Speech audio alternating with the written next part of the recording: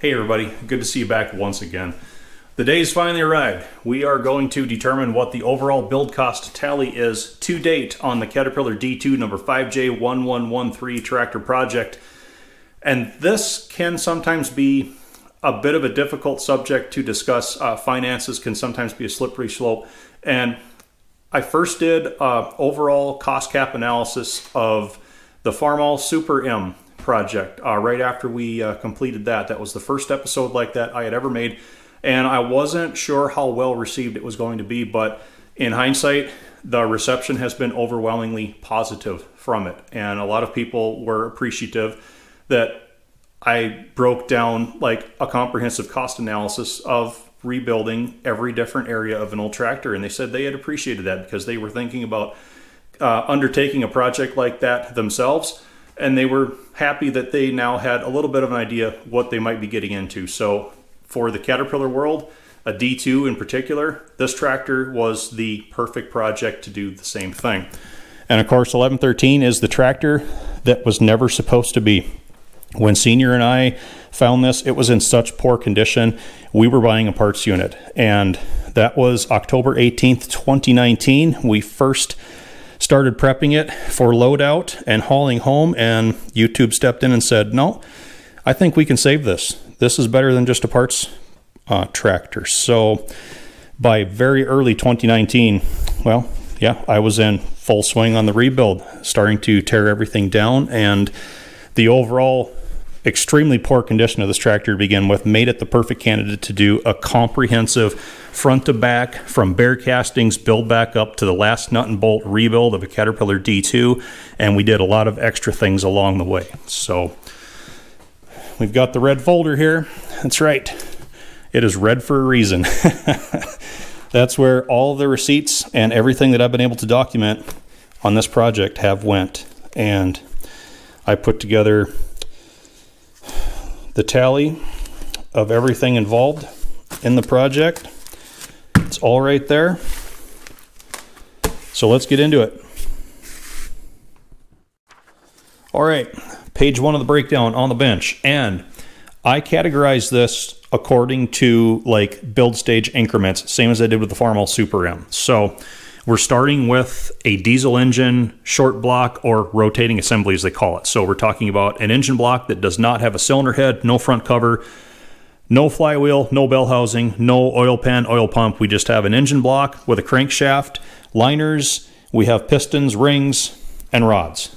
Pretty much all we're dealing with. And we spend a lot of money in a hurry right here. So to begin our rotating assembly short block breakdown, our NOS main bearing set is up first. Now this was the go, no-go gauge for the whole project, because if I could not find good mains for it, the whole thing was off. Once again, big shout out to Floor & Tractor. They came through for me in a big way right there. $493.65 for the complete set of new old stock main bearings. I did it with a smile on my face. That means we can proceed ahead. So cylinder liners, new Cat, all 4 of them, $370.04. The liner upper seals were crazy. New from Cat, it's a copper ring. They cost $76.92 each for a total of $291.68. The liner lower seals, quite affordable. They're just O-rings, $38.40. We have pistons. Now, I got replacement pistons for this from that 5J9323 D3400 parts engine, and I had paid $100 for that engine. I just figured $100 for those pistons. That's the easiest way to do it. We got 4 new old stock piston pins, totaled $64, and we had to split some of the piston rings. I was able to find new old stock, $111.90. The remainders I had to get new from Cat. Those totaled $144.67. So our overall tally for the rotating assembly short block is $1,614.34. Now we take it out to a long block. That means we fit the cylinder head, we get the front assembled, we get the rear assembled, we get the bottom assembled. We're still not ready to run, but we're a closed up engine. So we'll just leave our short block tally up above. So to begin the long block, you can see we have a lot of miscellaneous things on here, and y'all can pause this at any time and look at some of these tallies if you want. I'm going to go through it pretty quick from this point on. So we're putting the oil pan on, we got the gasket. bell housings going on, water seal, fold over locks. We did that first gen ring gear swap. You know, we got some NOS locks and screws for that, 3420, and then fold over locks for the flywheel, pilot bearing seal, front crank seal. This is all pretty low buck stuff. New water drain petcock, the 4 decompressor shaft seals that run along that right side of the engine on the tappet boxes. New head gasket from Cat 8244. I did have a machine shop do a lot of cylinder head reconditioning. They checked it for cracks. They planed the gasket surface. I also had them, I think they put a couple valve seats in, and I also had them fit all the new guides and valves and springs. That was $391. And we resealed the pre-combustion chambers. The 8 new from Caterpillar valve guides were $237.60. I had NOS valves, intake, and exhaust complete set. That was only $200. We got the valve cover gasket, and we rebearing the water pump, new seals in the water pump, new thermostat, fitted the oil filter, and yeah, there's the filter element there, new from Cat 2050, and then all those L364 fold over locks, 42 of them, all told, and that engine seals or keeps everything tight. That was only $12.23. So that means our long block assembly total was another $1,230.91. Add the $1,614.34 from the existing short block cost. Our total engine cost at this point is $2,845.25. And finally, we finish it the rest of the way out to be a runner. There's a lot of miscellaneous stuff on here. Basically, we're finishing off the fuel system, cooling system, and a lot of hookups. So that's why you have a lot of miscellaneous seals, packings for that transfer pump, new gaskets, 3 new fuel filter elements, 5577. One of the big ticket items, I had to put 4 new old stock injection pump lifters in the pump housing itself. That was $251.05. And then just all the miscellaneous seals for all of those parts. Resealed the hour meter shaft. The big ticket item on the list was that new custom built radiator core, $701.95, but that thing turned out perfect. All the hose connections for all of it, some lower radiator pipe steel tubing repair. I popped for 4 new old stock radiator hose clamps. They totaled $84, but they've got the look. That hybrid temperature gauge, so the new Cat temp gauge that I basically tore apart, was $100.94. A bunch of really tiny hardware to made it up to that original large face gauge and can.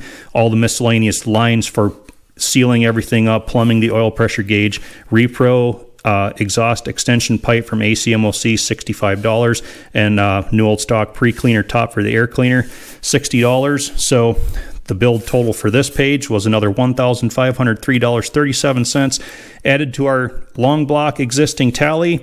So a running D3400 final cost $4,348.62. Next, we'll look at the starting engines. You all remember the Try build. I spelled it T-R-Y because I wasn't sure if I was going to pull off 3 of them or not. You could always tell the people that were late to the party in the comment section because they were like, you shouldn't spell try like that. They'd missed the joke. So we had quite a lot of machine shop services involved in getting this part of the project rolling.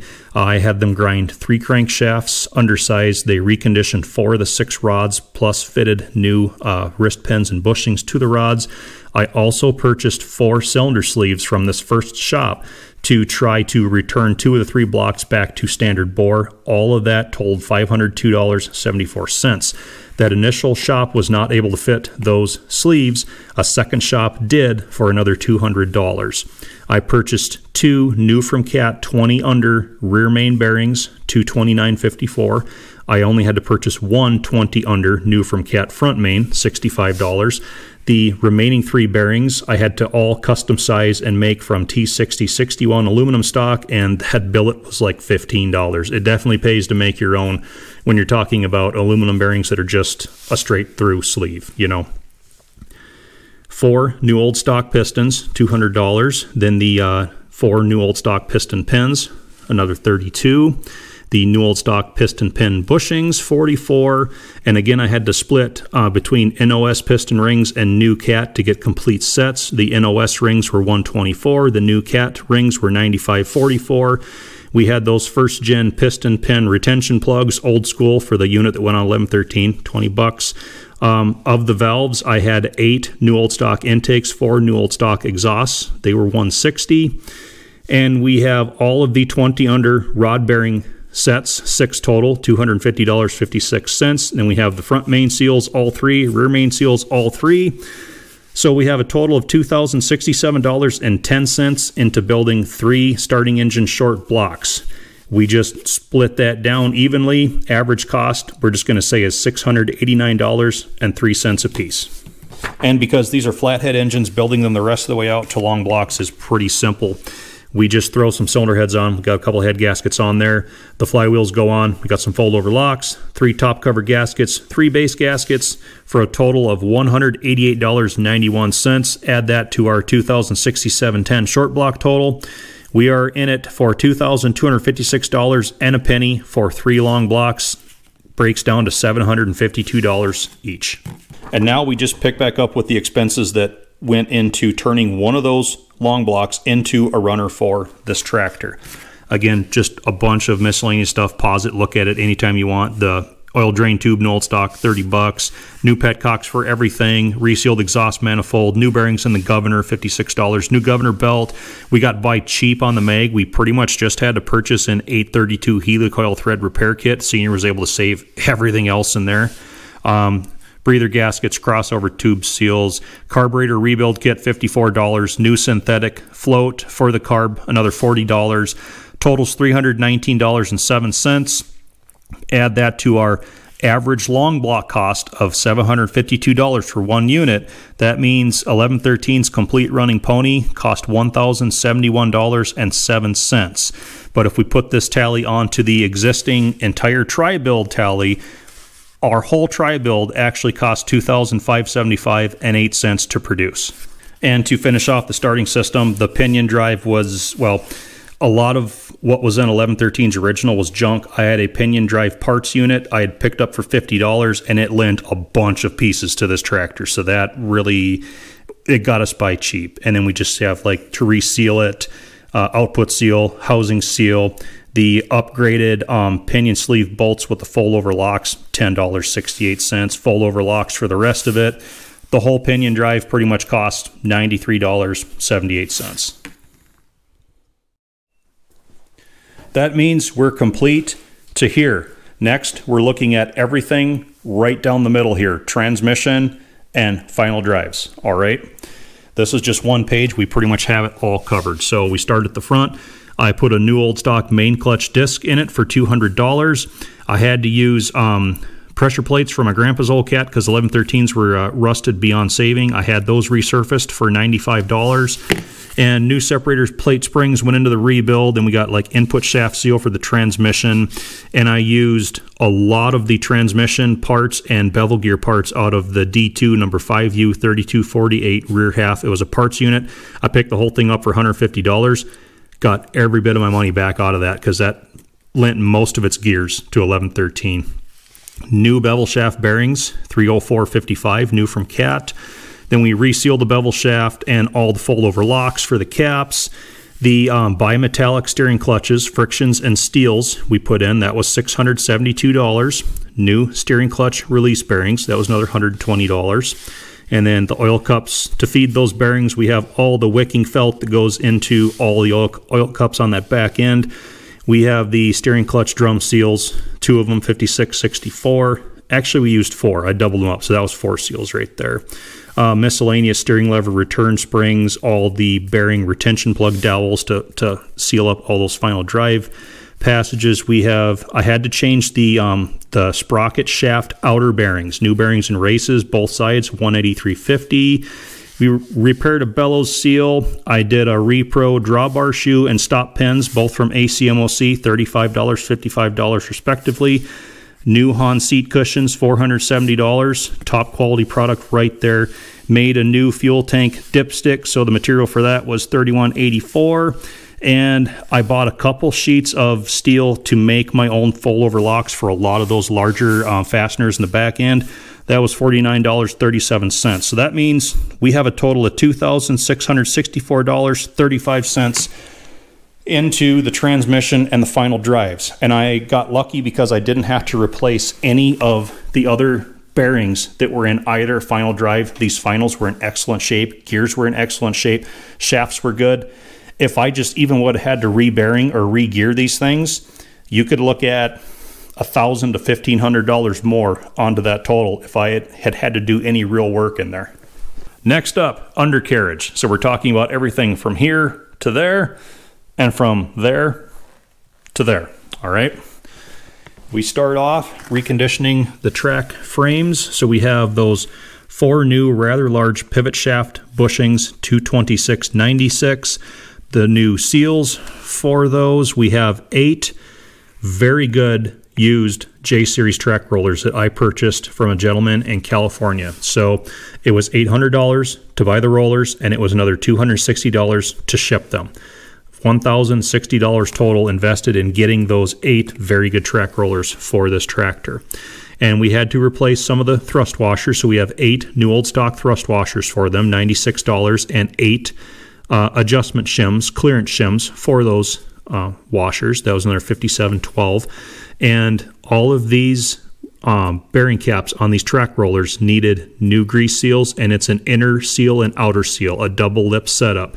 So the 16 total inner grease seals we needed was $436.48, and the 16 total outer grease seals were another $387.07. And then we have some hardware to retain them in the caps.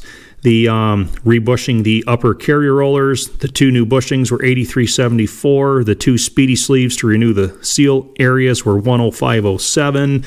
Grease seals for those, another $36.87. Now these track chains with the 20-inch wide pads. So I decided on $1,100 for the price of that, because those of you that followed the build know these came off of a Vaughn aftermarket combine track kit for John Deere combines. They used all Caterpillar D2 components. That's where I got these. And I had paid $2,200 for the set of tracks on the long custom frames, and I split that $2,200 in half. I'm considering $1,100 for the chains and the 20-inch pads. The other $1,100 is in the 16 D2 bottom rollers and the 4 D2 front idlers I got from the kit that are going toward other projects. So to buy the track chains and pads on this tractor, I'm saying $1,100 for this application. The 2 new Cat master pens, $35.78, and all of the hardware to put those back together after the pin and bushing turn, $473.62. So that means we have $4,145.19 in parts. That's where I put that in asterisk right there. And we're going to get a little bit complicated right here now, but bear with me. So same idea as we did with the tri-build, where we factored total production cost of all 3 of those engines versus the actual cost of what went on the tractor. Same thing right here. On a separate page, also for undercarriage, I included the costs that went into building that track press to do the pin and bushing turn on those chains that made it possible to use them on this tractor. It's on a separate page, so we can factor this both ways at the end. Okay, so we started off with all of the major pieces of steel that went into the construction of the frame. So none of that's on here at all, but I had to buy that OTC 50-ton hollow ram cylinder. That was $1,931.75 by itself.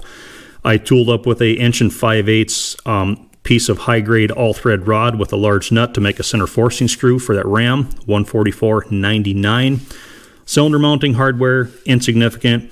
I had to purchase a secondary OTC 10,000 PSI pressure line, gauge, and T-adapter to fit that or get that second pump up and running for that project. That was $146.06 and $85.78 respectively. The grade 8 hardware I purchased to assemble the press frame, $51.78, and I invested in a chunk of A2 tool steel, 2.5-inch diameter, 3-foot long rod. I made a good number of the pusher dies for that press. That was $375.51 for that material. So my total track press build cost is $2,775.68. So we've worked most of the way through having a functioning just base model tractor at this point. Now we look at the expenses that went into rehabbing and or purchasing a lot of the Cat factory options that I put on the machine. So we start off with the PTO drive rebuild. The drive coupling bushing I had to put in $32.79. The PTO input and output seals were another $32.22. New old stock PTO housing mounting studs, 6 of them, I picked up for $30. Now that belt pulley drive that went on to the PTO, the angle drive, that was a swap meet find. I bought that whole thing for $35. Purchase of the century right there for me. The belt pulley drive input seals, $27. Output seals, $31.48. The front tow hook, that was another swap meet find. Bought it for $20. Was well pleased with that as well. And New Cat tow hook mounting bolts, 4 of them, $10.81. So of the authentic Caterpillar produced factory options on the machine, I've only got $219.30 invested in. The second part now of the Cat factory option build. These are the pieces that I had to fabricate new myself because they just didn't exist. We'll start with the belly pan, and we had that completely trashed one off the poor old beer can engine D2 we used as a pattern, and steel costs this last summer were ridiculous. That's what most of this is. So to do the belly pan, we had to start with a 4-foot by 8-foot sheet of 1/4-inch thick steel. That was $538.88. Granted, we used the majority of that material. Even scraps went into the rest of these, but that's what it was. And then these other 3 items were all in the same purchase order. These are the angle reinforcement piece that goes across, the flat steel reinforcement piece goes across. Those 2 doubled up the thickness for the tow hook mounting at the front. We had some 3/8 thick, 4-inch wide steel bar, 3 feet long, went for the front mounting brackets. And those were $195.67 amongst themselves. So basically, into the belly pan build, we've got $734.55. The 2-piece engine side panels were a pretty straightforward build. I purchased a 4x8 sheet of 14 gauge steel for $157.12, and I just had to throw in some 1/2-inch OD by 6-foot long steel tubing for the reinforcements at the top. That was $12.48. So those side panels totaled $169.60. The side iron brackets now. So we replicated those beat up ones that came off of my grandpa's old Cat, and 3/8 steel was even more expensive than 1/2-inch last summer for some reason. I couldn't even get a 4x8 sheet from my local supplier, so through McMaster Carr, I bought a pair of 3/8 steel bars, 4 inches wide, 6 feet long. 2 of those were $406.30, but they gave me all the material I needed to do that set of side irons. And again, I used some of that 1/4-inch scrap from that belly pan sheet. That got us fixed up there. And then the front bumper build. So who can forget my epic fail on the custom rolled piece of channel? So the first one that didn't count cost $375.81. It was only half as curved as I needed it to be. So we did it again, this time with the right curve. It was another $375.81. We'll factor that both ways at the end, both with that mistake and without. And yeah, for the side mounting brackets, I got a 2 12-inch by 12-inch by 3/8-inch thick steel plates. Again, 3/8 steel was just stupid. Those 2 plates were $257.18. A box of 1/2-inch channel wedges to mount it all up, $28.67. So if we figure just the 1 channel roll that I used in the build, we were $661.66 into that curved front bumper with the brackets. If you factor my mistake in there, our total cost for that part of the project was $1,037.47. Everything on this page then, the fabrication grand total of the factory options that I had to recreate myself, of the pieces that actually made it on the tractor, $1,972.11. If you factor in my mistakes, overall cost was $2,347.92. Final page now before we get to the finished tally-up sheet. I've got a paint heading. Now, I didn't put a lot of work into paint. Well, I put a lot of work into paint, but I didn't do a lot of paint. We'll put it that way. All of the new pieces I made had to be weathered in to match the existing finish. And all of that canary yellow that was on most of the tins when we got this, I'm sure you all remember how bright that was. That had to be taken off as well. So I purchased a gallon can of aircraft grade paint remover. It was $73.76 by itself, but the way it just by accident, I learned how it would burn this new paint and get those darker orange blotches in there that almost perfectly matched the discoloring of the original finish. That was worth every penny. I also used 2 quarts of a very low grade yellow industrial paint because I wanted something that I could abuse and darken and chip. That was $100.18, and then just some Rust-Oleum flat brown and flat black to help out with the shading and the accents. $38.40 for a few cans of that. So my paint total is $212.34. Final item on this page, I also included that OTC 30-ton hollow ram hydraulic puller set that I purchased about the time I was getting into those bull gears, because I needed that cylinder to pop gears off of shafts, to press gears back on. I needed a bunch of the other puller pieces when I got into the undercarriage part. Again, this is a tool that can be used for other things, but so far it's only been used on this project. So for our total production cost tally versus actual tractor cost tally, we're including it as well. Just that 30-ton hydraulic puller kit cost $2,986.45. So we've been through all of the bullet points, item by item, for cost tally. The whole breakdown is right here.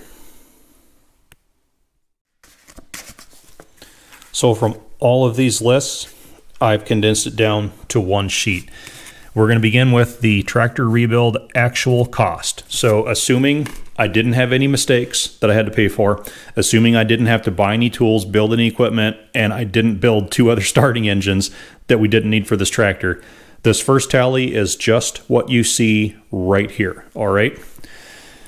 So our initial tractor purchase was $300 to buy 5J1113. Because it was in such poor shape when we found it, the prior owner actually tried to give it to us.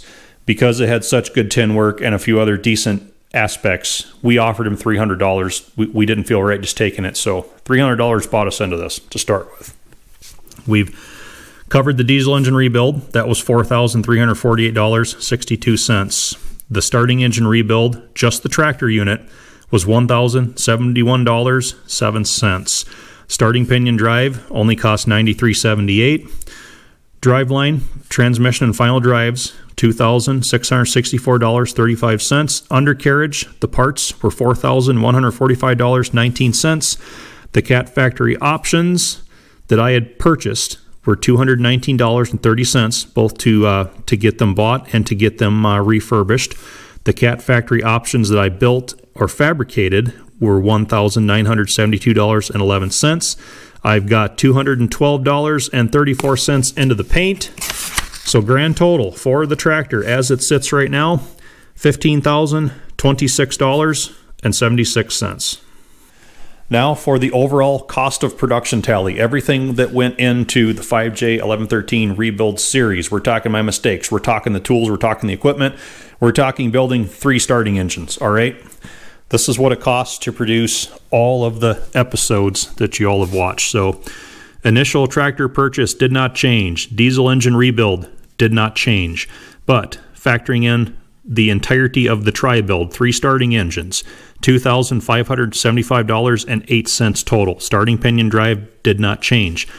Driveline, transmission and final drives, I'm going to add the cost of that 30-ton hydraulic puller set, that $2,986.45, puts our driveline total up to $5,650.80. Undercarriage, with the addition of the cost of building the track press, puts undercarriage tally up to $6,920.87. Cat factory options did not change. The Cat factory options that I built or fabricated did. If I factor in my bumper build mistake number 1, that puts that extra $375.81 under the tally, so we're $2,347.92 in that department right there. Paint did not change. So here's what it cost to produce the whole series. $22,668.71. So those are the tallies as best as I'm able to track. I've never kept track of any of my time. I've never factored my own labor into any of this. I've never assigned a dollar value to an hour of my time while I'm here. Besides, I would literally have to have a time clock on that wall to punch in and punch out every time I went through that door. It's just too much to try and keep track of. Add to that the YouTube factor, all right? Because documenting everything for YouTube makes each task take at least twice as long to complete. It's a pretty safe bet to say, of the time I've devoted to this project over the last 4 years, half of that has been spent doing what I'm doing right now: recording, editing, uploading, answering comments, keeping up with channel maintenance. It goes on and on and on. That being said, without the influence from the YouTube channel, this tractor never would have been rebuilt. So granted, I've invested enough time to rebuild 2 tractors in the amount of time that I rebuilt this one, but also without the revenue that the channel generates, this tractor, had it been rebuilt, still would not have been rebuilt to the level that it is now. So there's upsides, there's downsides to every situation. That's the straight deal. The YouTube channel literally makes all this stuff possible. And there are other unquantifiable factors that come into play, like the parts units that went into, or that lent parts to this machine. My grandpa's old D2, all right. A lot of those pieces are on here, but I learned a lot over the years working on that tractor because it too was in such horrible shape. That then led to me, well, deciding to part it out, and other pieces of that tractor are on other machines now, helping them to live on.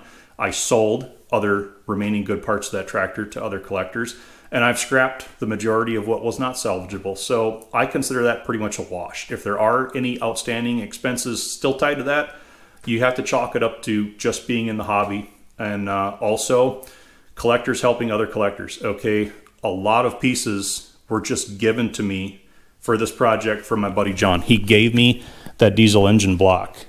He gave me this exhaust flapper. He gave me the PTO. He gave me a generator for up front right here for when I fit the cab. On the flip side, whenever he needs help, I've given him parts for his projects whenever I've been able to. It's a constant back and forth. That's, again, just part of being in the cat collector community. I think I still owe him a little bit, but we'll even up someday. I'm sure of it. So yeah, I also did not factor in any like shop consumables. There's no welding rod on that tally. There's no torch gas. There's no sealers. I also didn't factor in any of the fluids because based on what you want to run in your machines, that price varies quite a bit. It all depends. It's all part of just the general maintenance of having a machine. So I didn't think any of those costs were pertinent either to those tallies. So that's the long and the short of it. Everybody, it has been one heck of a long journey getting here. I appreciate all the support, all the subs, all the watch minutes, all the comments. You guys literally made this possible. I would not have done this without the YouTube channel. So big thanks go to y'all for that. I think that's about a wrap. I got nothing else for you on this, at least until we start fitting the cab. Thank you again, everybody.